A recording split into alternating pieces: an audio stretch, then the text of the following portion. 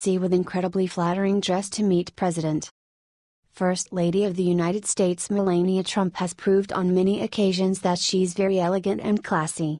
She looks stunning in every outfit she chooses to wear. On Tuesday, she attended a meeting with her husband President Donald Trump at his golf property in Bedminster, New Jersey. As she was a sleeveless white dress, she turned a few heads. Daily Caller reports, the First Lady couldn't help but catch everyone's eye in the gorgeous number as she sat next to the President and Secretary of Health and Human Services Tom Price. The dress looked incredibly flattering on her at the gathering where Trump and Price discussed the dangers of opiate addiction facing the country. Before the meeting, she posted a photo on Instagram in order to give her support at the meeting today. The photo was captioned "Opioids are destroying our youth, people. MTGW POTUS and its Sec Price today to give my support to #Stop Drug Addiction." The First Lady is always dressed classy no matter where she's going. I guess it paid off to be a former model. We've never seen her in an ugly outfit.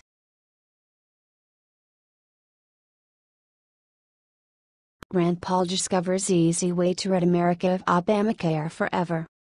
President Trump has a huge campaign promise to fill. That is to repeal Obamacare and unburden millions of suffering taxpayers.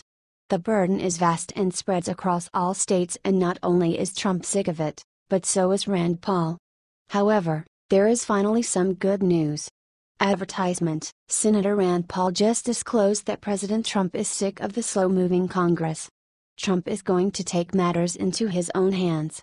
If he takes executive action, it will permit insurers to offer cheaper insurance plans instead of saddling everyone with high premiums.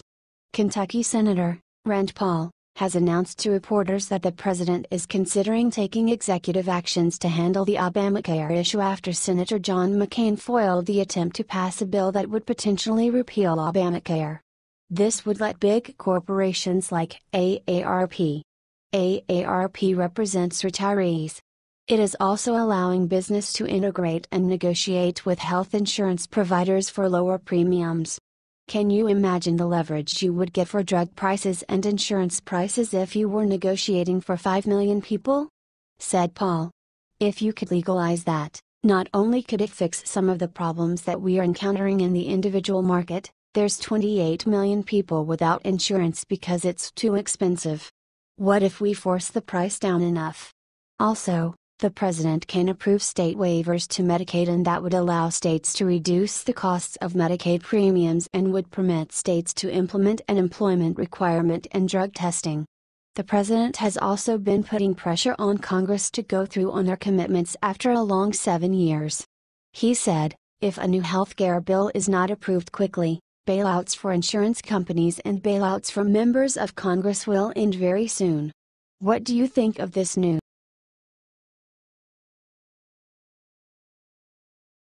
Trump's lawyer Jay Sekulow finally gets to bottom of Lynch-Clinton tarmac meeting. New details emerge about the tarmac meeting between former Attorney General Loretta Lynch and former President Bill Clinton. The meeting took place in Phoenix in June 2016, right before Department of Justice was about to decide if former Secretary of State Hillary Clinton revealed classified information when she used her private email account. Insider Fox News reports, due to a Freedom of Information Act request from the American Center for Law and Justice, ACLJ, the DOJ released 413 pages of documents related to the June 27, 2016 meeting. According to the documents, reporters didn't want to cover the meeting and Lynch didn't use her real name for official DOJ emails, even those regarding the meeting.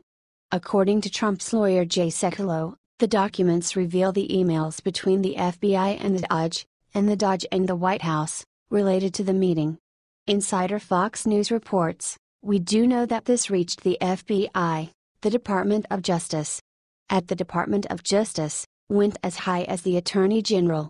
At the FBI, at least to the Chief of Staff to, then FBI Director, James Comey, Sekulow said. And we now have an email that goes from the Department of Justice to the White House, to the press secretary there. One of the people in the emails was revealed. Her name is Paige Herwig, who was a counselor to Lynch at the time.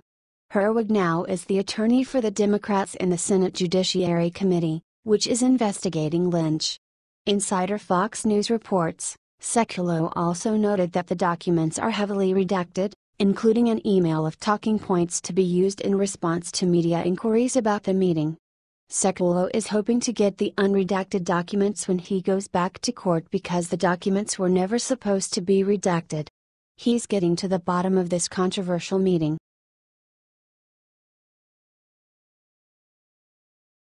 Breaking judge orders Democratic senator to face criminal charges in court. A pathetic last tries by Democratic Senator Bob Menendez to avoid a federal corruption trial. The trial was scheduled to start in September. A judge rejected the attempt by Menendez. Menendez, accused of giving political favors to Florida Dr. Salomon Melgen in exchange for campaign contributions and gifts, asked that the case against him be dismissed on account of the Supreme Court's 2016 decision to overturn the corruption conviction of former Virginia Governor Bob McDonnell. Advertisement: the corrupt fool's attorneys combated with the prosecutor that none of the alleged assistance he offered Melgen were official acts. They believe that should counter any kind of legal argument against him. Well, that's not always how it works. You can spin words and semantics, but at the end of the day, when you've done wrong, you're going to pay for it. U.S. District Court Judge William Walsh gave his statement. Whether the acts alleged in the superseding indictment satisfy the definition of an official act under McDonnell is a factual determination that cannot be resolved before the government has the opportunity to present evidence at trial, wrote Walsh in his rejection of the dismissal request. Menendez was given campaign funds from Melgen and was given flights on private jets and lavish vacations. Prosecutors press that Menendez actually used his power to aid Melgen in billings disputes with the Center for Medicare and Medicaid Services. Melgen was convicted in a Medicare fraud case in April. Menendez will be busy with court proceedings for 4 days a week beginning in September. Jury selection for the trial will begin later this month. Menendez and committees tied to him received over $750,000 in contributions from Melgen. A standard Democratic hypocrite is trying to pull the wool over a judge's eyes and it's clearly not working. Advertisement: share this.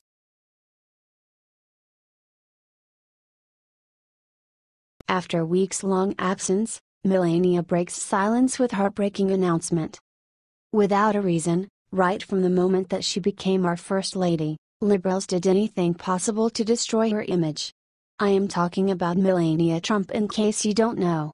The current First Lady is facing such a pressure after taking the role as a FLOTUS that basically, liberals together with the mainstream media did not let her even to breathe. Due to these attacks, the First Lady, who declares herself as an introvert who does not want so many attentions around her, took her time off. After her little break from everything that happened, we are very happy to hear from proud patriots that our First Lady is back. Stronger and better than before, with one even more amazing announcement. Liberals gossiped all kinds of stuff. For example, they told how she and Ivanka are not in a good place and are fighting, how she plans to divorce the president, how she is incapable to do her job as First Lady, but luckily none of this is true. Melania thought that she together with Barron needed some time out of the spotlight. She is back, and she was, in fact, working on something while she was gone. She took to Twitter on Tuesday and published this photo. Melania announced that she is planning to end the destructive power of opioids. Unlike the previous administration that in fact ignored this problem as much as they could, she is here to fight against it. What a clever comeback. Some rumors are floating around that the First Lady even wants to end all the drug kingdoms in America. She is against the thing that is destroying our youth.